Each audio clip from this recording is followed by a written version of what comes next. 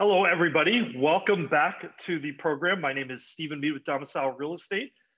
We are on a mission to help California's renters become homeowners. This is our 5-minute first-time homebuyer market update for Southern California. So by Southern California, we mean Orange and LA counties where we run our statistics. A couple of you have noticed that on these videos that I normally wear t-shirts instead of button-up shirts like I do in my whole market update. And a couple of you asked me privately because apparently they want to see what the t-shirts say. So I'll actually, don't be shy if you want to ask in the comments. I'll go ahead and tell you. This one says, relish today. And then at the bottom here, it says, catch up tomorrow. Maybe I'll make that a thing. Maybe I'll start doing different t-shirts every week.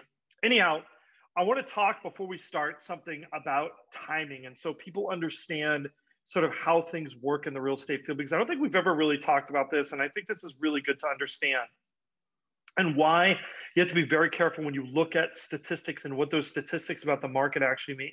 So the first thing to understand is probably the most basic principle. And I know I've said this before on this podcast or on these videos. When you see that a home sold, like for example, you find out, you look at a comps and there's a home that just sold in a neighborhood that you want to buy in, right? Well, that home that just sold is really the result of negotiations and signing a contract 30 to 45 days ago.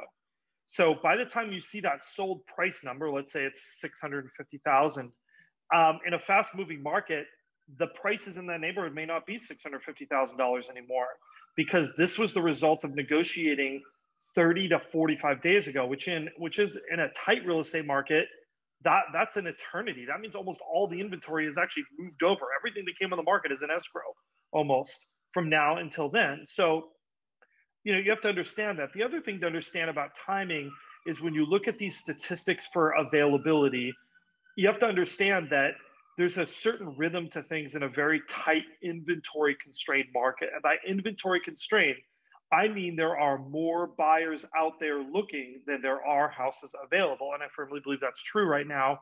We are still in an inventory constrained market.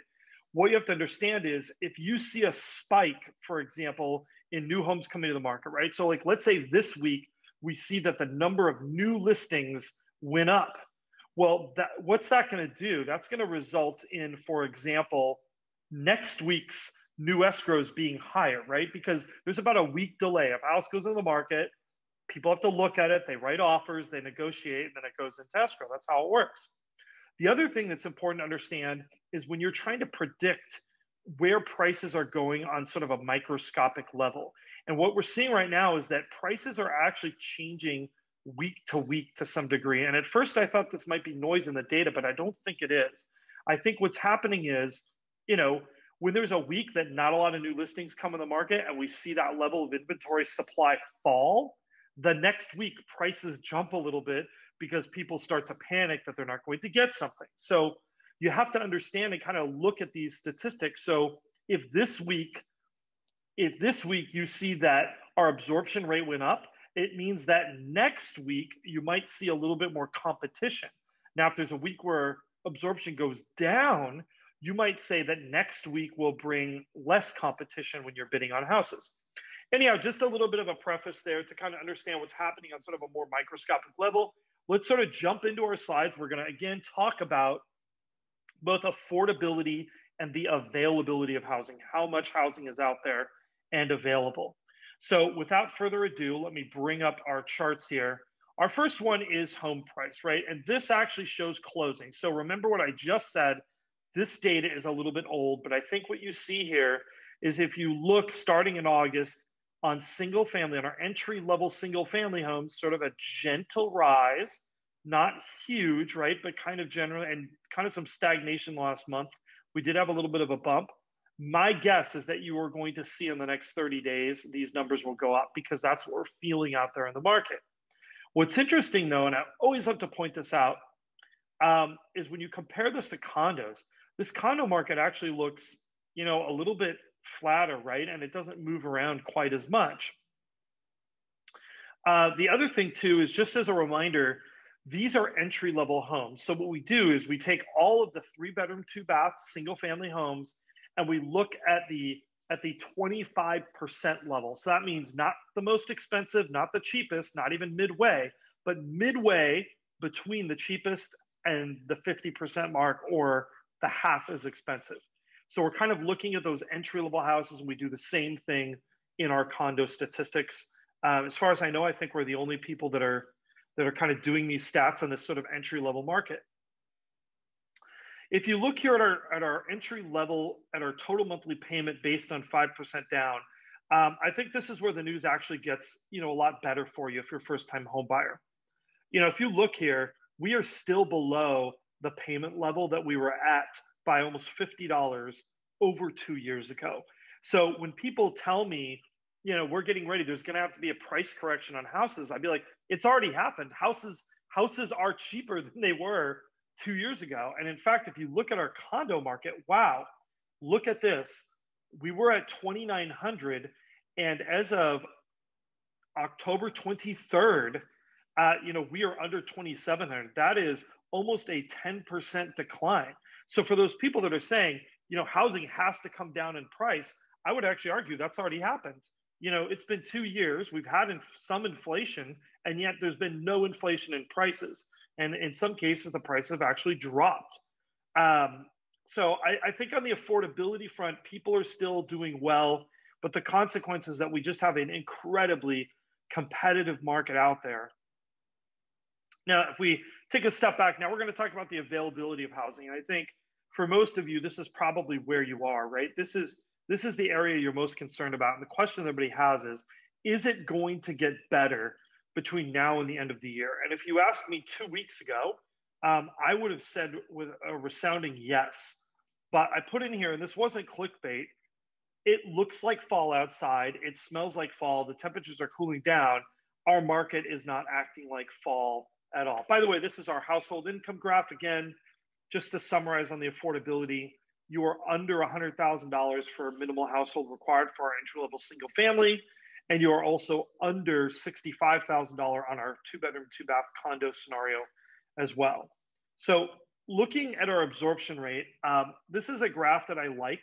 In my absorption rate graphs, we base these on pending sales because I think that is the most up-to-date information that's out there, right? I know some people use sold homes, but unfortunately, that is comparing today's new listings with a month ago's sales. It's not really a very good match, I don't think. So if you look at this chart, I think there's a couple things to talk about here. Number one is notice that consistently, you're going to have an easier time in the condo market than you are in the single family market. And while there might be exceptions to that rule in certain communities or certain buildings people want to be in, by and large, on average, if you're an entry-level single-family home buyer, it is harder for you to get in than if you are an entry-level condo buyer. What else I think is interesting about this chart is to really sort of plot and look at how much these absorption rates change. Remember, the absorption rate is sort of a budget way of looking at supply and demand and that relationship. And you'll see that 2 weeks ago, we had a bit of a lull here in the single family. It dropped to 74%, which is still a seller's market, but a lot more closely matched. But then we jumped to 91. And while it eased up a little bit in the last week, 3% is not that much easing up. Anytime you're in this 90% realm, you're in a hyper-competitive inventory-constrained market, meaning there are way more people out there looking for houses than there are houses available. I feel like if this keeps up too much, we will have to see a price bump to kind of ease this. I think something that, let me go off screen share for a second. I think something that everybody is wondering is, are we going to see a holiday slowdown? Were we going to see an election slowdown, which I thought we would, and we did not. We're just not seeing either new listings or buyers drop off. I think a lot of buyers are finally tuning into a message that I've been sort of saying for a while, is that interest rates are low until one day they aren't and they start going up. And, I think people universally seem caught by surprise when that happens.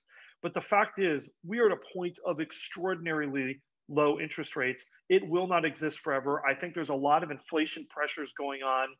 And, I think it's only a matter of time before that happens. I can't give you a timeline, but it will happen one day. So, if you're sitting on the fence, don't. The other thing that I wanted to talk about is If we go back to this chart on our sort of weeks of availability, the other thing that I think is really important, if we look at our weeks of supply, we kind of notice a diverging trend. Condos have always been better, right? There's always been twice as much supply, but we're approaching a point where now it's more like 2.5 times as much supply. And if you look, we had in that week where the absorption rate was low, look at our supply, that spiked. Now we're right back down to 3.6 weeks of supply of single family homes. That is just very little supply at all. That means, of course, that if no new homes came on the market, we would be out of houses within 3.5 weeks to sell.